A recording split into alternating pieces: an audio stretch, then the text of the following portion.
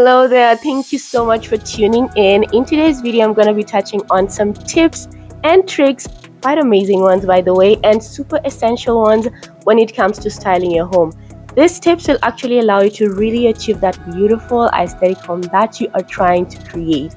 And hey guys, Faazati Ali here, interior designer, and let's get right into the video.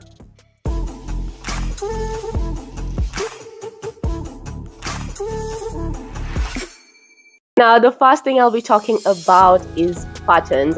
Now, I know patterns are quite essential when you're trying to really create that beautiful composition in your space. I mean, you have to bring in a little bit of pattern, because if everything is super plain fabric or material, then it's gonna be a flat look. But the mistake that people make a lot of times is having way too many patterns, such that you have somebody bringing in quite a patterned wallpaper throughout all the four walls in the room, and then they still go ahead and have more patterns maybe in their throw pillows and so on. They have patterns on their carpet.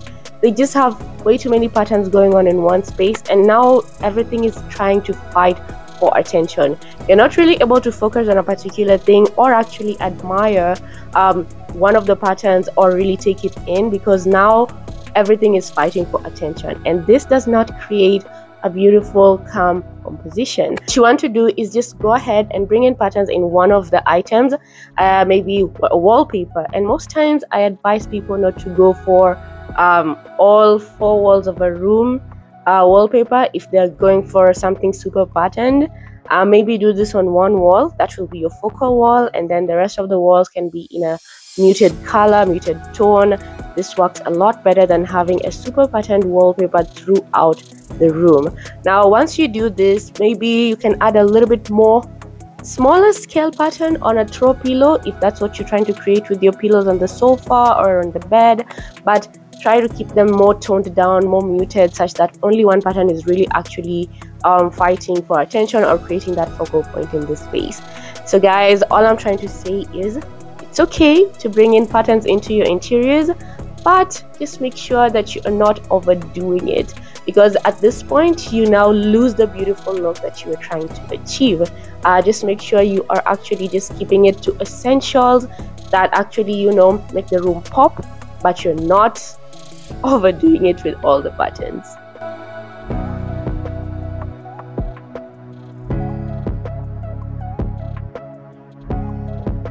Now, number 2 on my list is going to be scale. Now, it is very important that you figure out the size of your space really well when you're going out to buy furniture. You want to avoid the situation where you're getting a really small table when your room is super huge and has very high ceilings. It's just going to be obvious that that does not really fit within the space, and it will look lost. You might have a really small space and you bring a really large sofa in, and now space is too tight for you to even move around to add any other items. Or you have a small bedroom and you bring in a really large bed that doesn't even allow you to have enough movement around, doesn't allow you to put side tables on either side of the bed. Now that does not work anymore. You want to be quite realistic when you are picking items for your home. So jot down, know the size of your room, and then figure out what would actually work in the space. When you're going out there, make sure you already have measurements in mind, such that you're telling them, okay, I'm looking for ABC, but it needs to be within this scale or within this size, so that you're not making this mistake that can actually be quite, you know, costly. Because if you bring home something that doesn't fit, it means you have to change it, sell it, buy another one, time consuming, and of course costly. More money is going to be spent. So make sure you are avoiding all this and just making sure that you are picking the right size items for your space. Now, something else that really icks me is choosing small artworks for a really, honestly, small artworks don't work for a small space, neither do they work for a large space. Those small arts or picture frames that you put on the wall that are so small and they're way above eye level just look horrible. I have talked about this in my video on things that cheapen the look of your home and mistakes that you make when styling your home. Do check them out, guys. Anyway, back to focus. This do not look good at all. They really do not even add anything to this space at this point. So make sure you're going for larger art pieces. They always look a lot better, and in terms of scale, they just always fit better. And so also make sure you're hanging them at eye level. When you put them way too high up in a room, then again, it just looks like it's floating on its own, and it's not really creating anything that is actually tying together with the rest of the room. It looks kind of lost. So make sure you are really keeping these things in mind when you are styling up your home. So don't hang your artwork too high, don't bring too large or too small furniture pieces, and keeping this in mind will actually allow you to really achieve that beautiful space.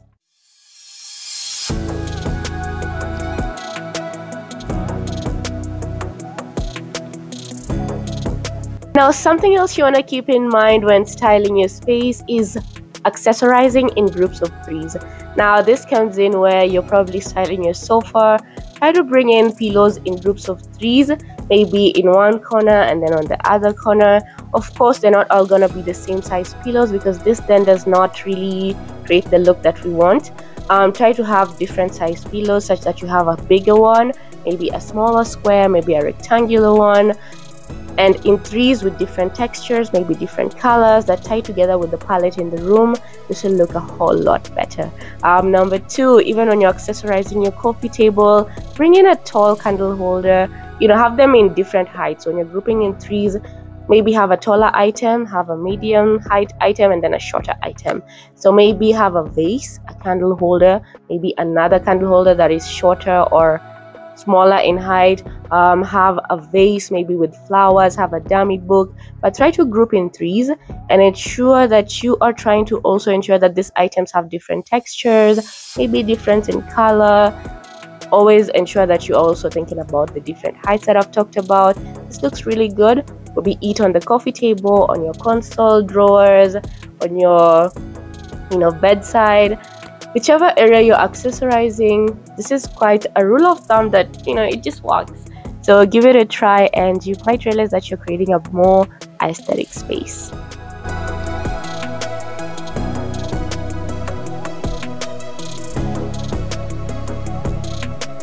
Now, when styling your home, your color choices are also super important. Don't just paint your wall with some big bold color without really figuring out if it's going to work or not.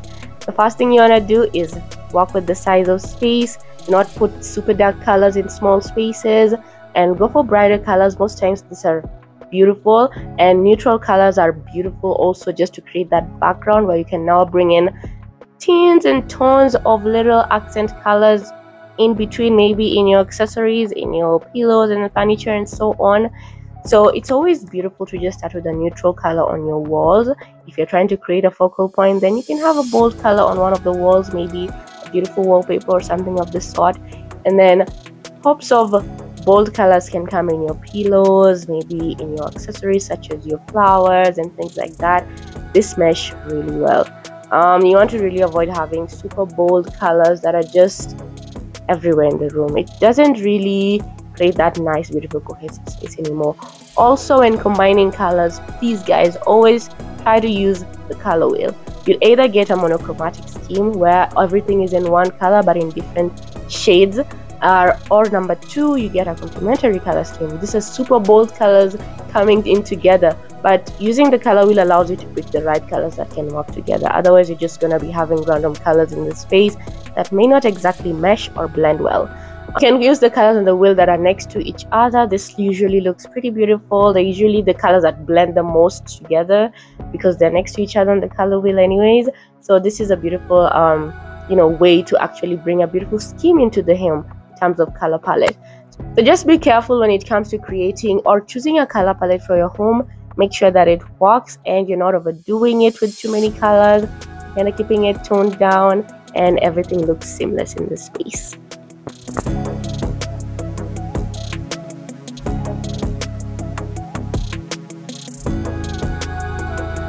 Now, something else to keep in mind when styling your space is cohesiveness.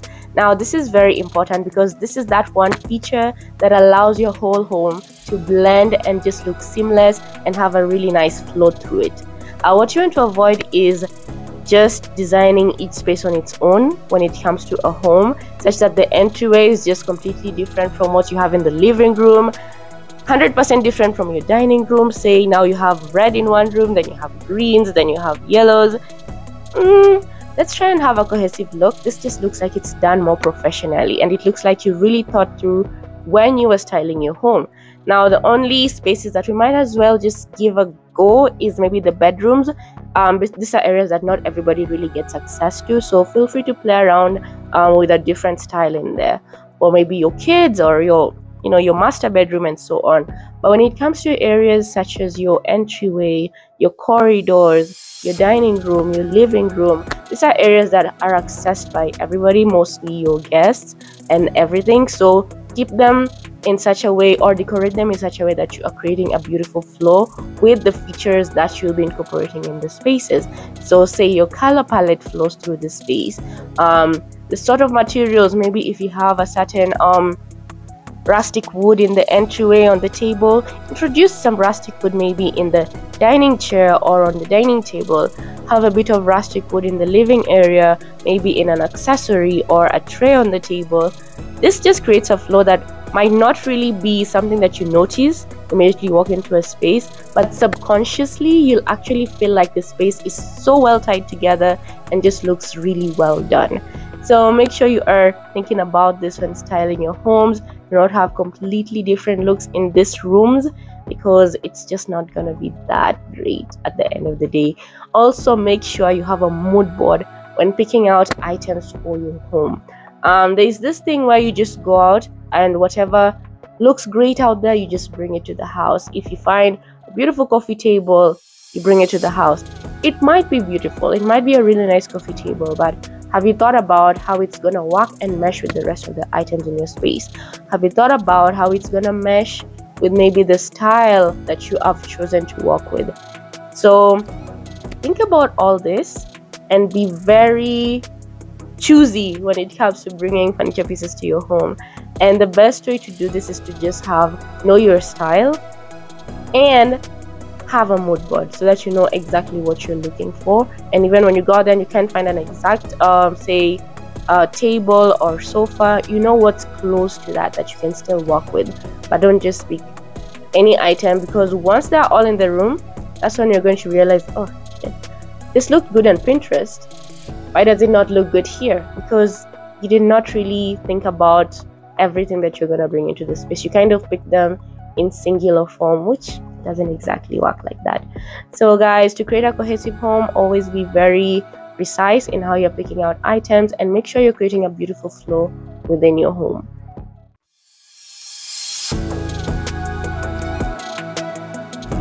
Those are just some very basic tips that you really need when you are styling your homes. I hope they'll be quite helpful in helping you style your spaces and create that beautiful, aesthetic, stunning space that we all want to create in our spaces. So feel free to let me know if you have any other tips in the comment section below.